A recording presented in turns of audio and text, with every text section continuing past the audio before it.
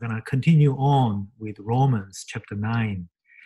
Last week, we started reading Romans 9 from verse 1 to 29. And you all agree with me, if you follow through the study, that it is a very, very challenging chapter. And no wonder people call it blink theology.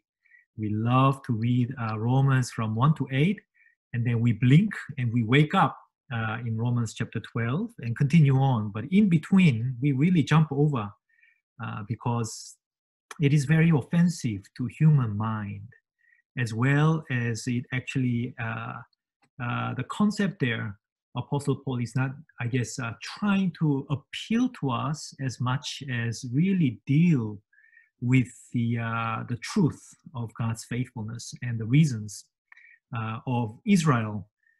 Really, this question of Romans 9, 10, and 11, these three chapters have been very much overlooked from the time of Reformation. Reformation really visited Romans 1 to 8 to see how a man gets saved.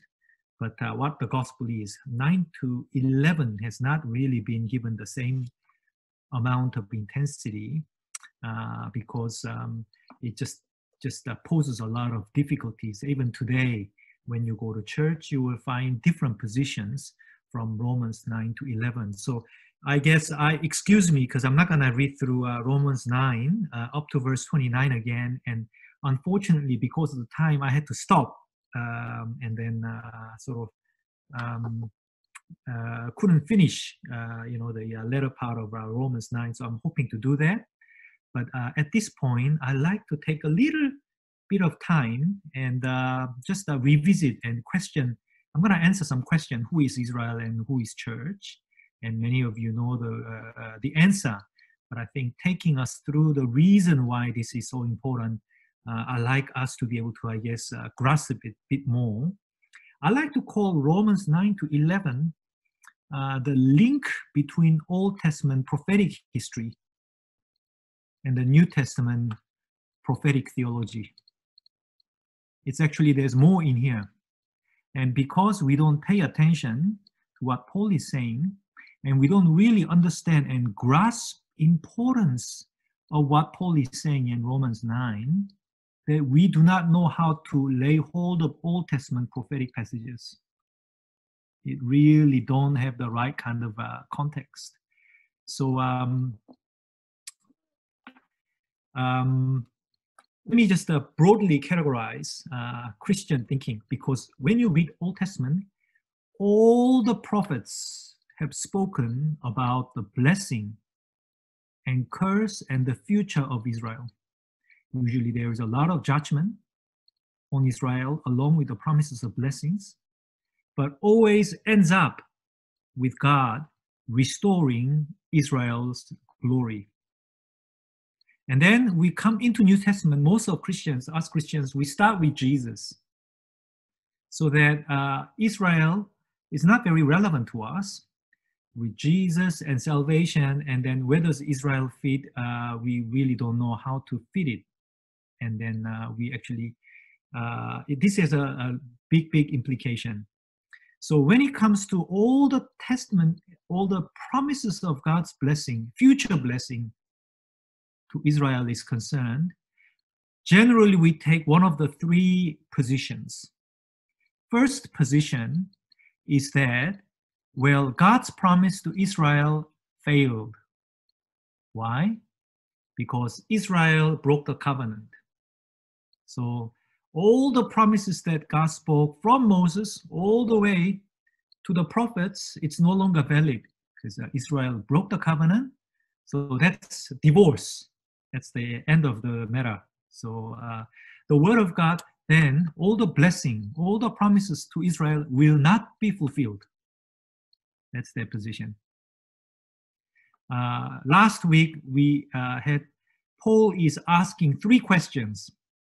First one is, has the word of God failed towards the blessing towards Israel? And the answer is, of course not. So that obviously is not the way that Apostle Paul sees it. right? The second one is that second position is, okay, Israel failed, but you know what? God's word cannot fail because word of God is absolutely solid. So how a lot of churches teach and take is that the word of God's blessing for Israel is being fulfilled by the church. God's blessing for the church is fulfilling God's original promise of blessing to Israel. So it is being, that's why it's called replacement theology, because all the blessings God promised to Israel, church now has replaced it. So God's word is still being fulfilled, but it is no longer to the Jews, children of Abraham. It is now transferred to church.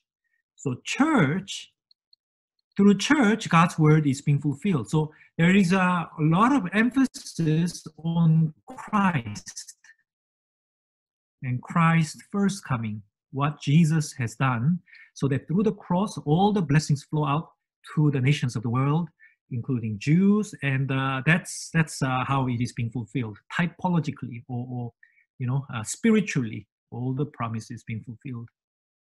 So the problem, it's many of the things are quite beautiful and absolutely right.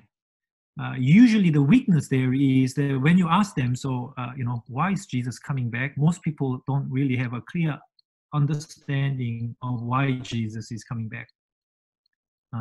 Because everything is being done on the cross. Jesus' first coming is the center, but the second coming is not very clear. Why he has to come back, what's going to happen in the end time, all that is very fuzzy, very fuzzy. You ask them, people who hold that position, ask them, so what does God say, the word of God say about the end time? Bible has 150 chapters devoted to it, and a very clear prophetic history yet to be fulfilled in the future. It is very hazy because of the mindset and the you just can't, because that's the grasp. Of course, the third one is then, all right, the word of God towards the blessing towards Israel still remains largely the future event that will be fulfilled to the letter as it has originally been given. We haven't reached there yet, so we are going there. But God is faithful. All of that will literally be fulfilled by the physical Israel, Jews. That's the third position. And usually people who say that has a great interest in what the Bible has to say about Jesus' second time, where a lot of these promises will be squashed and will be fulfilled. In fact, we read that scripture last week. Hopefully gonna refer to that. God says he will do his quick work on earth in the last days, on Israel and all the world. What God had predicted through the prophets about the events of the future, and part of that is also God's promise of blessing to the Jews will also be fulfilled to the letter. But it hasn't happened yet. But it's coming. It's very close. That's the view. Obviously, you know where I stand. We all know. I believe we all stand very clearly. Obviously, it's the third one. Second one has a great deal of truth to it, but it's not complete. It's missing something, right? And so I want to obviously address that today, because with that is a very important question. Who is Israel and who is the church? Incidentally, people who have that replacement theology, or the church has replaced Israel, it's funny that, all the Old Testament blessings towards Israel, we're very happy to take it as church. But all the curses and all the punishment due to disobedience, we don't want to touch it. In Jesus, it's all dissolved. We can take the blessing, but push it out, curse. It's all happening. It's all absorbed by Jews because they were disobedient. But we, the church, we can just absorb the blessing. Isn't that funny? How we can take part of it and not take the other part. If you're not take the whole thing, take the whole thing. And it's a very interesting observation as well. You reject the whole thing and take the whole thing. You can't just take part, only good bits, and then reject the bad bits. Somebody said that Israel had 2,000 years of history as a nation. Church has 2,000 years of history. And somebody said it would be a very close contest between the two, who has been more disobedient to the word of God. Yet we are saying, we take all the blessing, but we can actually get away. Well, not so. In fact, this teaching from 9 to 11 about the prophetic destiny of Israel is more than Israel. It's actually God's ways of dealing with his people. And as you saw last week, it smashes, shatters absolutely humanism, human ego. It's grounded to the Zilth. It cannot survive. Yet there's such a humanistic theology, and that humanistic theology gets offended at chapter 9 and cannot get beyond it. So you try to work through chapter up to 8. Chapter 9, you hit the rock. You cannot move anymore.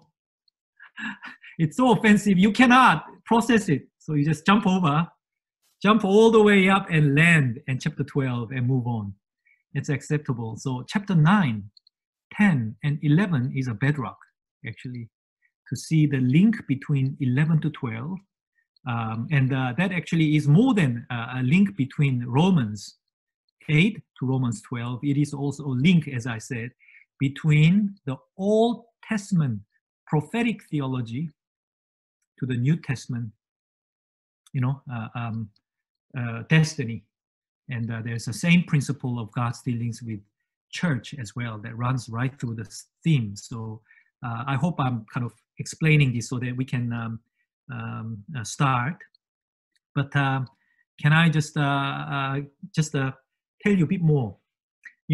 This thing called replacement theology in the 70 AD, as the temple in Jerusalem got destroyed and Jews were since then scattered to over 120 nations. Something that happened in the church is that even as early as Justin Martyr, early church fathers, like very early on, like 200, 300 years AD, and so on, right through on the Western side, particularly, there has been a systematic plan almost to obliterate a place of Jews in the covenant of God. And that's attitude actually comes through over and over again, to the point that later on the term called New Israel has been introduced. But when you look at, I challenge you to read through the New Testament, you will not find that term, New Israel. No apostle has ever used the term New Israel. Israel is Israel, and the church is church. Now, Jews can also be part of the church. In fact, the majority of the church members in the early days were Jews. So Romans has been written with two problems. One is theological problem, the other one is practical problem. Theological problem is now from Romans chapter 1 to 8, Paul said, nothing can separate us from the love of God. And God's grace, God's election, God's, predestination, God's love, all of that. God is taking care of you. He loves you. Nothing can shake you out of his hand. And then, okay, then what happened to the Jews? Practical problem is that the Roman church was founded by Jews. And then because Jews were all expelled from Rome, they were all expelled. That they built the church, they bought the church, they had the leadership of the church, they were all expelled out of the city. 3-4 years later, they came back. All the church is now occupied by Gentiles. Pastor is now Gentile. All the elders, board of the elders, all Gentile. Jews come back to the leadership, but it's all taken over. So now there is a real issue. Then why is this happening? Most of the Christians in Rome are now Gentiles. Jews are coming back to find that they have been replaced. Why then? So Romans 9 really opens up. It follows the three questions, right? Paul is saying, has the word of God failed? No, it hasn't failed at all. In fact, God's word always follows through the remnant of chosen believers. God makes a choice. It's God's choice that is more important. And last week I gave you all the reason from human point of view, God always responds to us as well. It's not God's choice. Is not taking a lot out of the head. It's not la Sarah. That is not that.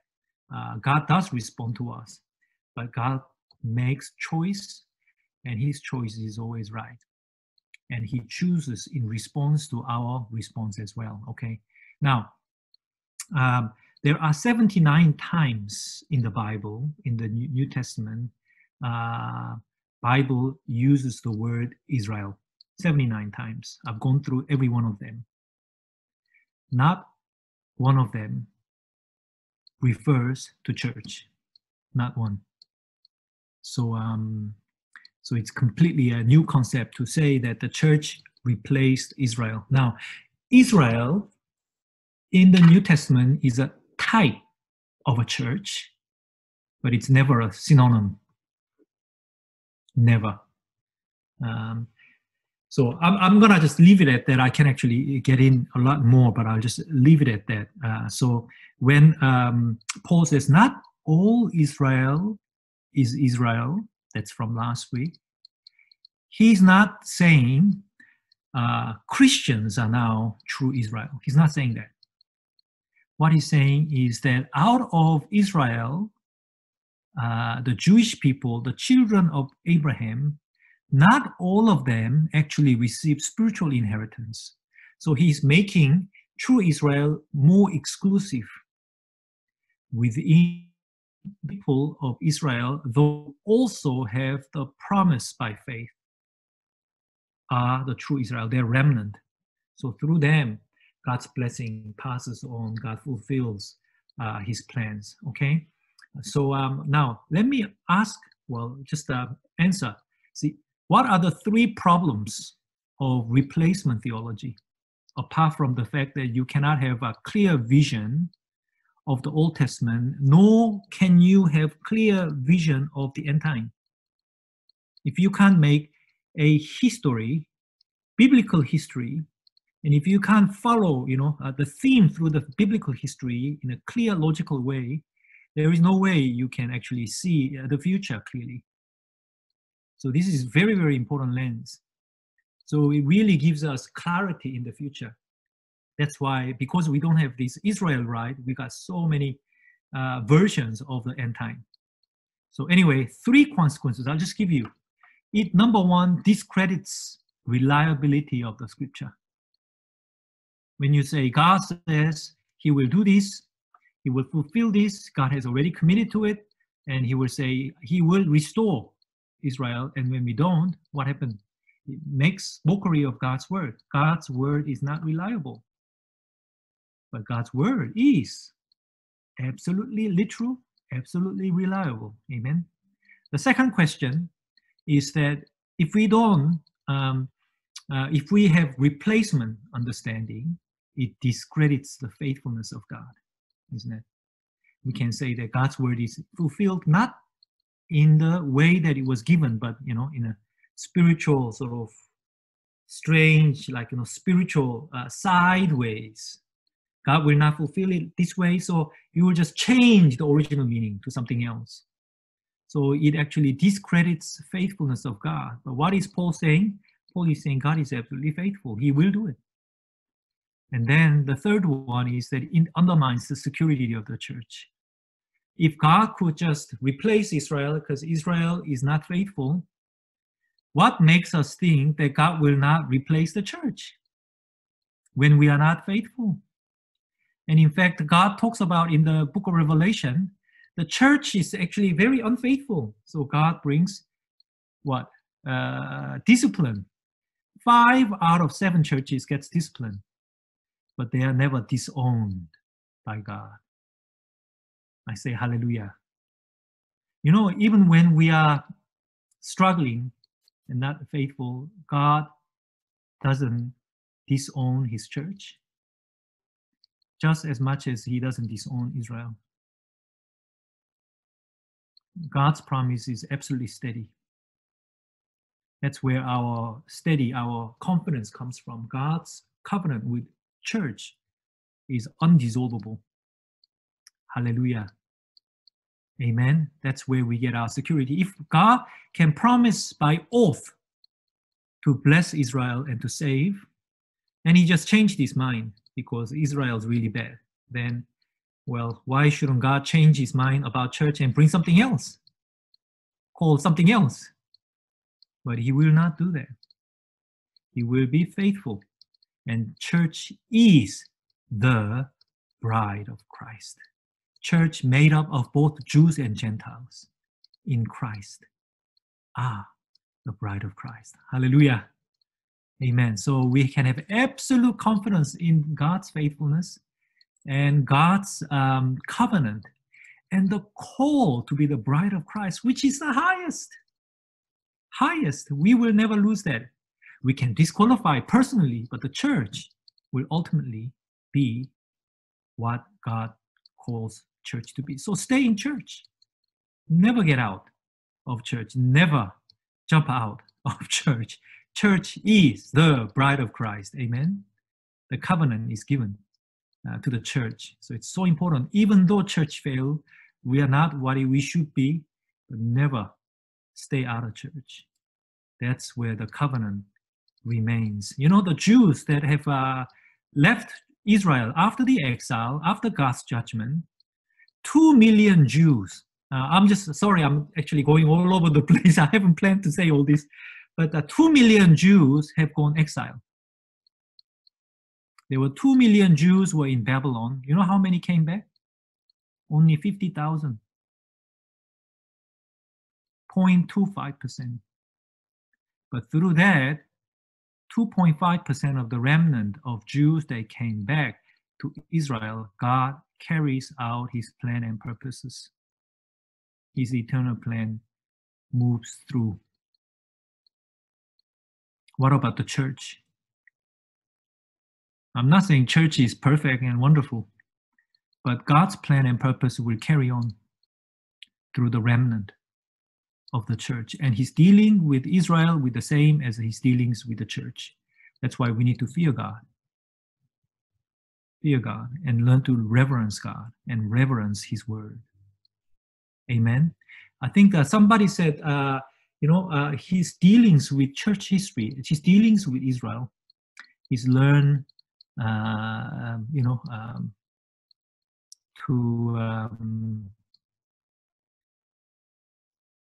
to fear God. You know, Apostle Paul says, behold both the goodness and severity of God. Where do you find severity of God? Look at the history of Israel. In the Bible, only about 100 years, less than 100, about 70 years of church history is all we've got. You know, we've got rich theology in the New Testament, but we don't have a lot of history of the ways of God and how it worked out in the church. We do have a church history to look at, but it's not authorized, it's not inspired prophetic view of the church history. But where do we see the ways of God? Moses prayed, teach me the ways of God, you want to know the ways of God so that you may gain a heart of wisdom. See, you have limited understanding of the ways of God through church history. What do you look at? Look at Israel. They have 2,000 years of inspired history interpreted through prophetic eyes. And look at ways of how God deals with Israel, even in the modern history, according to God's prophetic word.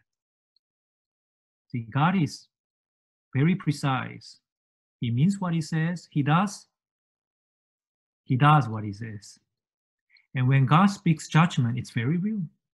As much the blessing is real, the judgment of God is also real. Very real. Amen. So it's such an important part of the teaching in the Word of God.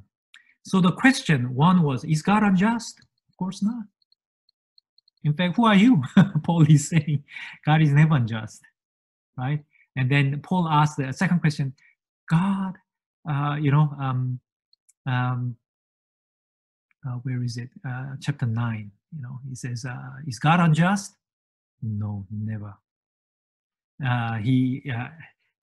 Did God's word fail? He says no. Second question, is God unjust? Never. In fact, who are you to ask God's injustice? In fact, the one who asks whether God is unjust, you have no idea who God is. Yeah? God is absolutely just. In fact, it is not about justice of God, it's about mercy of God.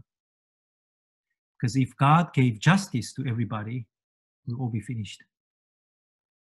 It's about the mercy of God. It's his right to dispense his mercy. And then the third question is, why does he then still find fault? Well, we are always responsible for our actions, always responsible for what we do. So chapter 9, let me just go through the rest of chapter 9, and I'm hoping to get through the chapter 10, but I don't think so. Looking at the time, I'm so sorry, but looking at the chapter 9, let me just go through, maybe we'll just go through chapter 9, verse 25, because I actually stopped here, and Paul is saying, no, we are responsible. Because, God responds to us, and Paul is now talking about Israel, verse 24 and 25. Even us whom he called, not of the Jews only, but also of the Gentiles. Okay? He's saying that all of us are being used by God. Some will be used by God as a warning of God's justice. Some will be used as example of God's glory. He's saying the choice is up to us. But all of us will be used by God. But we all want to be used by God as God's vessel of glory. Amen. And that's what we are being called to. We are absolutely called to as church. All right, verse 25. He also says in Hosea, I will call them but my people who were not my people, and her beloved who was not beloved. And it shall come to pass in the place where it was said to them, you are not my people, there they shall be called the sons of the living God. Ooh. He's saying, so Paul is now looking ahead and looking back. This is the bridge. See, God said, you are not my people. Where? In the land of Israel.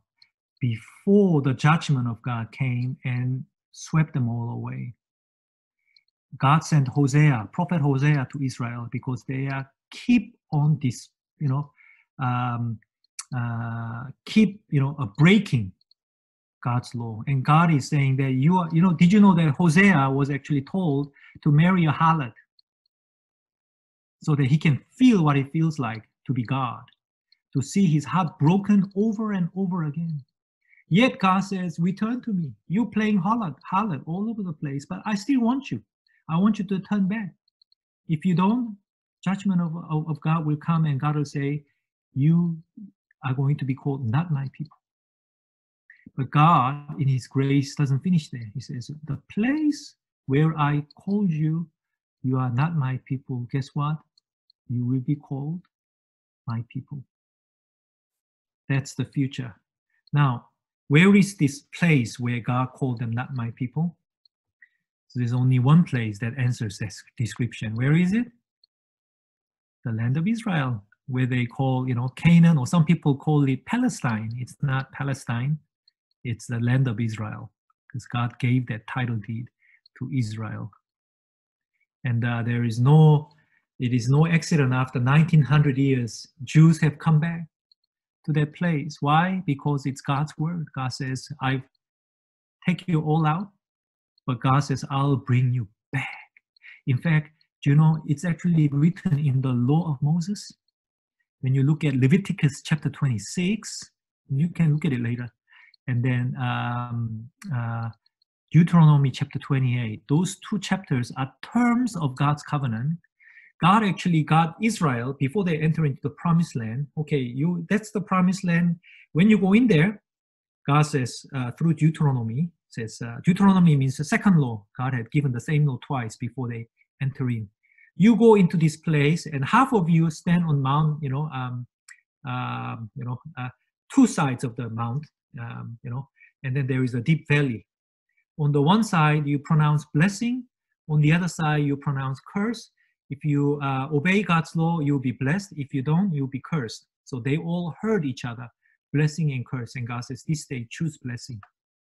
So God says, if you follow my law, you'll be blessed. Verse 14 verses. And from verse 15 all the way to 40 something, all the way, rest of the chapter says, if you don't, these are the consequences. And the very last thing is that if you still don't repent, God says, the last thing I'll do is that I'll actually kick you all out of my land. But that's not the end. He says, wherever you are scattered, when you remember God and turn back to God, I will bring you back to the land that I've given to Abraham, and there I'll restore you. So that was the terms of the covenant in the very first day. Even from the days of Moses, Israel's history is that God's covenant, Leviticus 26, being worked out, really, literally in their history, stretched out and worked out. And then, Paul is saying this, look, Hosea said that that's what's happening now.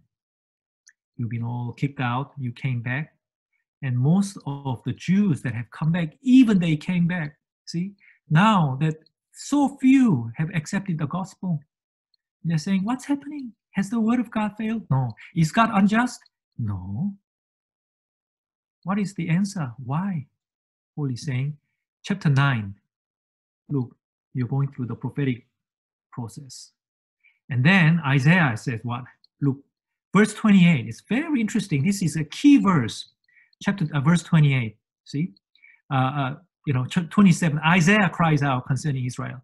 Though the number of the children of Israel be as the sand of the sea, the remnant will be saved. Do you think church is also remnant? Yeah. Not all who call church are church. Now that doesn't mean that we should get out of church. It means that we gotta be the true church. Just because there were a lot of sinning Jews, you don't actually get out of Jewish race. But the only option to respond is to be the true Jew inwardly. So the church is facing this. But verse 28, for he will finish the work and cut it short in righteousness, because God will make a short work upon the earth. Did you hear that? Many Christians hear it for the first time. God says he will do a short work or he will do a quick work. What does that mean? All the prophetic scriptures. You look at Daniel 11, Daniel 12. You look at Zechariah 12, 13, 14. You look at Isaiah's, different verses, end time verses. Many of them, Hosea, we've done a lot of study through all of that. There are tons of events there that needs to take place to bring Israel back into salvation and end the history with the preaching of the gospel to the ends of the earth. God says, in the end, see, it'll be very slow, and suddenly all the promises will be squashed in a short period of time. In fact, Jesus said in Matthew 24, this generation, he really has one generation in mind whereby so much of the prophetic scriptures promise will be quickly fulfilled. Quickly, it'll just fly. And suddenly you will find, oh, all that God promised, it just happened. Just happened. Bang, bang, bang. Especially, I want to, at this point, read, I guess, Zechariah 12, just a few verses, what happened to Israel.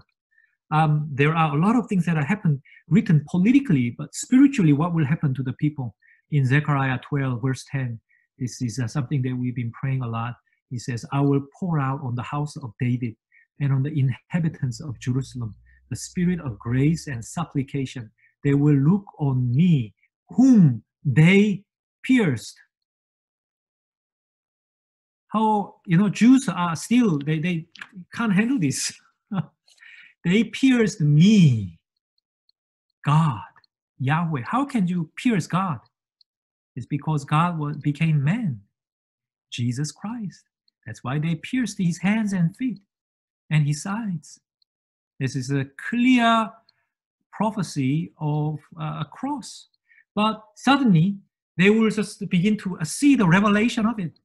Yes, they will mourn for him as one mourn for his son, and grieve for him as one grieve for his firstborn. In that day, there shall be great mourning in Jerusalem, like the mourning at Hadad Rimmon in the plain of Megiddo, and so on and so forth. And there will be spiritual cleansing, such as have never taken place since the inception of the nation of Israel until this day. Wow. You know, there's so much idolatry, all kinds of different spirit there right now. God says, I'm going to just cleanse them. It'll happen. It will happen. And we are privileged to live in that generation. I believe our eyes will see. Your prayers and our prayers will be part of that, bringing that to fulfillment. Amen. And then Isaiah says, again, see, unless the Lord of Sabbath has left us a seed, we will become like Sodom and we will be like Gomorrah. Wow. Saying if God didn't show mercy, see, it's not what they write. If you've gone by, if God gave them what they deserve, what Jews deserve, what Israel deserve, according to their response and faithfulness to God, the whole Israel would have been like Sodom and Gomorrah. Whole. What is Sodom? Today, it's just an ash at the bottom of Dead Sea. All gone. Why? Because that's where the word sodomy comes from. That's where the homosexual practice and violence has been overtaken the whole city. Israel would have been exactly like that. So Paul is saying that God has reserved remnant according to his grace and mercy. And they will, they will fulfill all that God has promised. So look ahead, Paul is saying. Don't accept this kind of replacement thinking, saying that God's word has not failed. God's faithfulness has not failed. And it doesn't mean God is unjust. God is very just. In fact, it's not the justice we want. It's God's mercy that's actually keeping Israel right now. And it's God's mercy that's keeping the church right now. Right now. And that mercy will continue on, and then whole Israel will turn. And chapter 11, we go into more detail. But this is Paul's outlook, absolutely important, absolutely important. And chapter 9, Paul really focuses on God's sovereignty. Now, he's answering these two questions. Then how come Israel, God's people, are not, most of the church in Rome are Gentiles now? How come? And how come most of the people responding gospel at the time are more Gentiles than Jews? So Paul's answering in chapter 9 was God's mercy and wrapped in God's sovereign choice. God's choice, God's sovereign, choice, God's sovereignty. That's the first part of the answer. But chapter 10 talks about human part of responsibility. And you don't just put one over the other, they both work together. Now, Paul comes down to the nuts and bolts of why Israel failed. Why Israel failed. Even though God has chosen them, God has blessed them, God has made this promise, and God will never depart from that promise. Why is it right now in this time point in history, most of Israel has fallen away? Why? What is the human factor? That's what Paul is saying for the rest of chapter 10. And this is, unfortunately, I only got 10 minutes to start. But we will read can we read, or should I just stop? Can we read just a little bit? Yeah, just go a little bit further. Okay, now, so both parts are now very important. Chapter 9, Paul is saying God's choice is more important. And he's absolutely establishing God's role, God's choice. But now here is man's choice, Israel's choice. Israel's responsibility in rejecting God. And that's what happened. That's why there's a hardening come. Verse 30, present condition of Israel. What then? Shall we say then that Gentiles who did not pursue righteousness have attained to righteousness, even the righteousness of faith? But Israel, pursuing the law of righteousness, has not attained to the law of righteousness. Why? This is a burning question, because they did not seek it by faith, but as it were by the works of the law, for they stumbled at the stumbling stone. As it is written, behold, I lay in Zion a stumbling block and a rock of offense, and whoever believes on him will not be put to shame. Chapter 10, brethren, my heart's desire and prayer to God for Israel is that they may be saved. For I bear them witness that they have a zeal for God, but not according to knowledge. For they, being ignorant of God's righteousness and seeking to establish their own righteousness, have not submitted to the righteousness of God. For Christ is the end of the law for the righteousness to everyone who believes. This is so loaded, so powerful. He's recapturing everything about the gospel, but he's now, Romans chapter 1 to 8, all the work that Paul had done, he's now applying it to the present condition of Israel from man's responsibility. Okay, what is the man's responsibility? Okay, Israel's response to God. See, Jews are the only people group on earth that sought to be right with God, but they missed it. And Gentiles who are not seeking to achieve righteousness of God, nor do they have strong concept, but they have attained it. What a sad paradox to the Jews. And Paul says even more. He is, you know what? I feel like if I were a Jew, I feel the anger to actually stone Paul. The way Paul actually speaks, no wonder he aroused such anger and persecution. He says, on Jewish side, I'll give you this. You have a zeal. You have a religious zeal. You have good intention. You have sincerity. You have a zeal. That's not enough. Good intention never saved anybody. Zeal never saved anybody. Sincerity never saved anybody. There are plenty of sincere people in many different religions.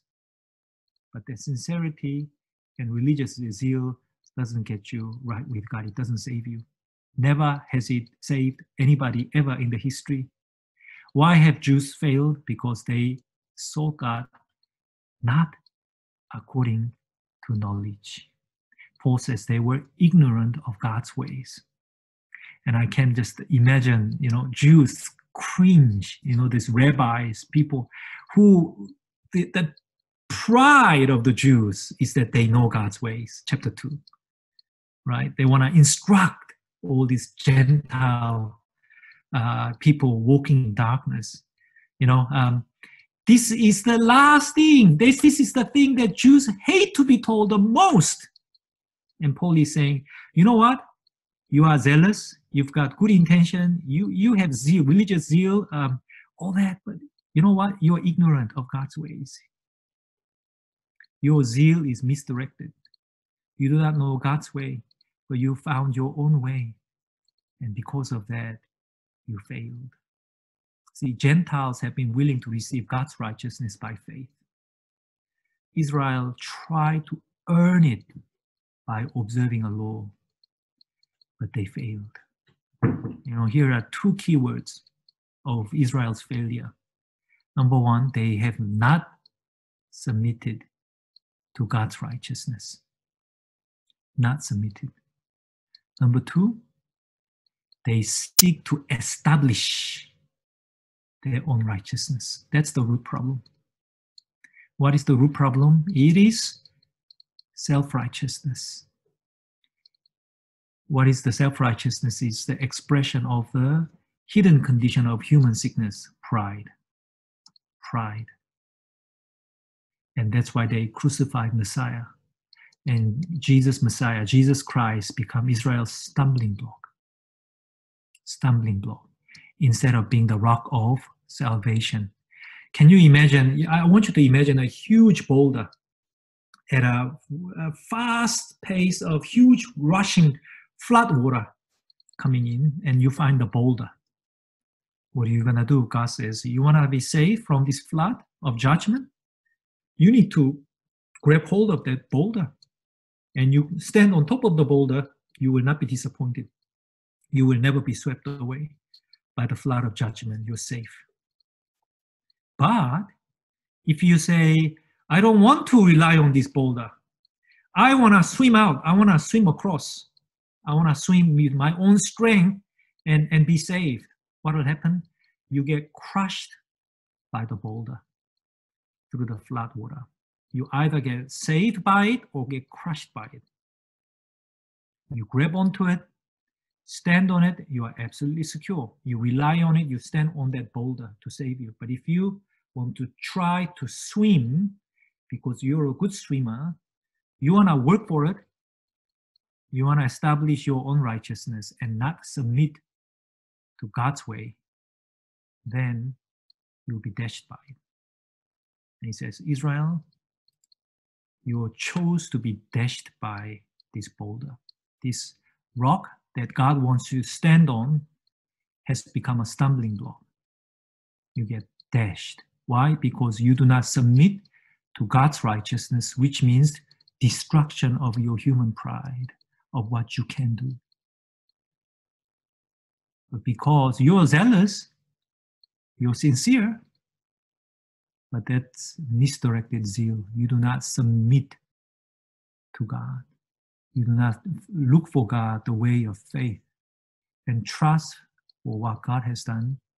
You get crushed under it. Israel, you're getting crushed right now. But that's not forever going to be that way. Amen. I want to keep going, but again, you know, one of the bad things is I break in the middle of a session. Last week I had to stop in the middle, so I just re-picking up. Anyway, again, I can't finish it, but the hour is gone, so I better stop here and pick it up again, because Paul now, chapter 10, he really gives it, and then he gives the future as well, and he really goes for 10 and 11, absolutely crucial, because Paul gets the crux of human responsibility. And how then does a man get saved? How do you get saved? How do you stand practically, actually take hold of the rock and step on it so that you're saved? How? Very easy. It's not too hard. And Paul gives the principle of how you get saved. How do you apply Christ into your heart? And this chapter has been responsible for prayer of salvation more than any other. More people saved through these words, next few verses that we've just read. And this chapter is also responsible for sending more missionaries than any other parts of the Bible. Amen. More people have been sent out to foreign nations over a ship over 3 months, and many of them didn't make it, but they still went. Why? Because they heard this chapter and Paul's heart, man's responsibility and God's choice coming together. And we are part of that link. We are co-workers. I'm going to close it with once again, that verse 22. And also the 1 Timothy. Let me just read to you 1 Timothy.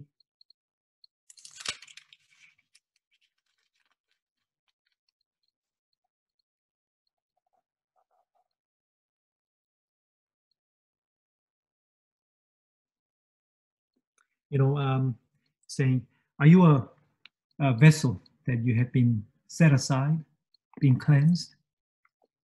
If we actually cleanse ourselves, guess what? We'll all be the vessel of honor. Because in the house of God, there are vessels of honor and vessels of dishonor. There are vessels of honor and vessels of dishonor. But if we cleanse ourselves to be ready for the use of the Master, all of us will be vessels of honor, all of us, and the vessel of God's glory. Amen. Amen. Let me just pray, and then I'm going to just end it here. So praise the Lord. Thank you, Jesus. We are all the vessels, Lord. Lord, we thank you. You have chosen us. The fact that we are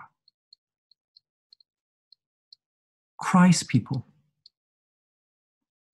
searching the scriptures right now, means that you have actually chosen us. You have chosen us. We could have never chosen you. You chose us to be the vessel of honor.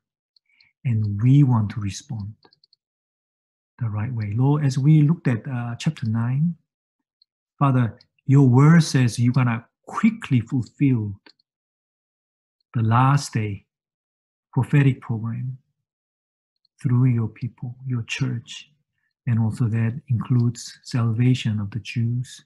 We do pray, Lord. Lord, not out of human sympathy, but out of your prophetic scriptures. Lord, your grace is wonderful. They, as well as us, we've fallen short of the grace of God. We've been disobedient. But Lord, we thank you for your faithfulness and kindness, your mercy. Hallelujah. We depend on your mercy.